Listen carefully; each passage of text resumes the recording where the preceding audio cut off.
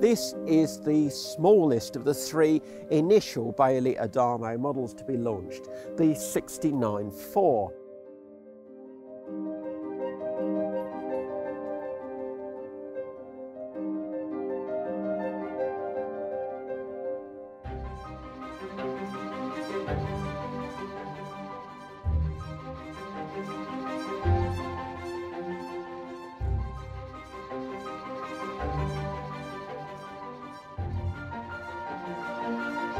Based on the Ford Transit with all the bells and whistles, there's cab air conditioning, cruise control, driver and passenger airbags. Even a reversing camera comes as standard. It's also got a 160 bhp engine with 6-speed automatic gearbox as standard.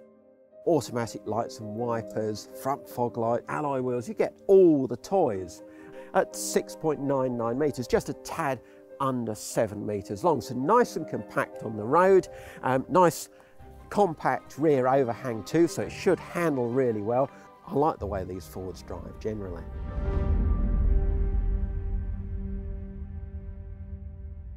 This might be the smallest of the 3 Adamos initially launched, but it has got a really generous garage. 1.28 metres high right across the van. Good practical flooring, tie down points, little sluice holes if you need to wash things out.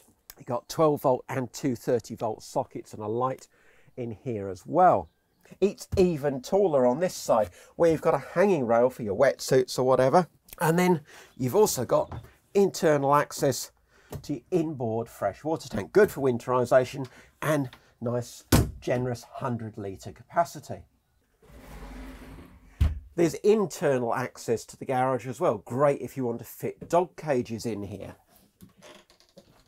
Now, this isn't the most elegant way into your motorhome, but it does bring me into the next great feature of this particular Adamo.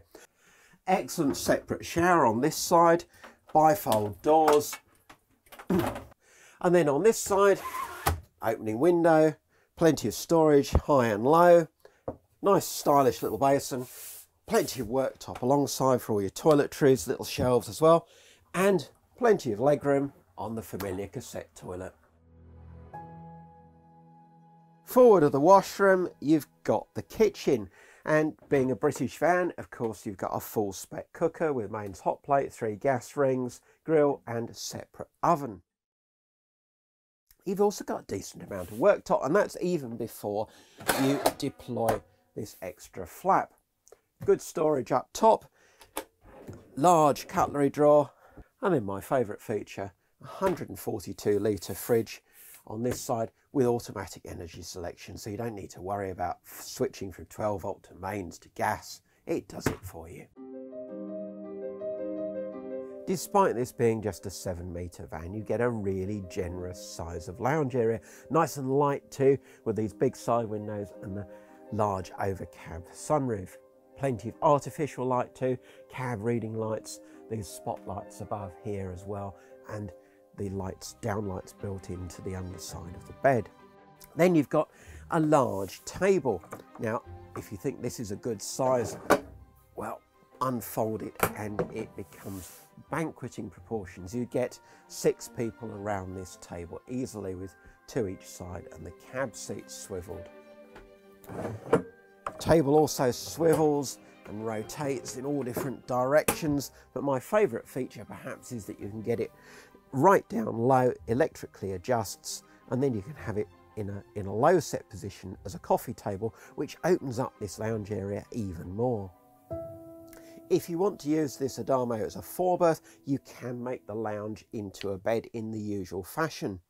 But the best thing is that if you're using it just for 2 of you, you only need to remove the scatter cushions and the armrests out of the way and simply press a button.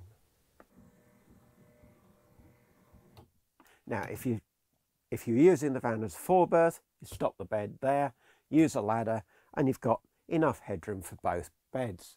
But for couples, the bed comes right down to seat level, so nice and easy access, no need for a ladder. And then when you're in bed, you've got these little shelves for a drink, for your specs, maybe to put your phone on charge, because these reading lights have USBs built in. And this is a really big bed. It's 5 foot wide, and well, I slept very, very comfortably in here. Of course, if you are going to use all 4 berths, then you need 4 travel seats as well. And in that case, you can convert the lounge quite quickly and simply. These backrests flip up, are adjustable, so you can have them at different angles. These little doors flap outwards.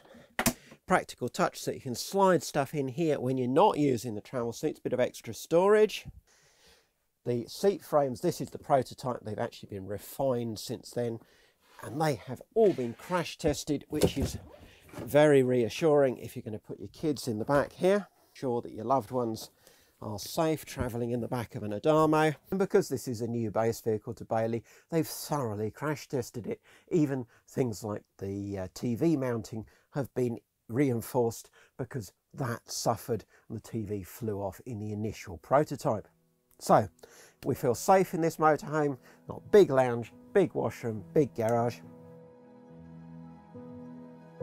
So where should we go? Shall we take the grandkids as well?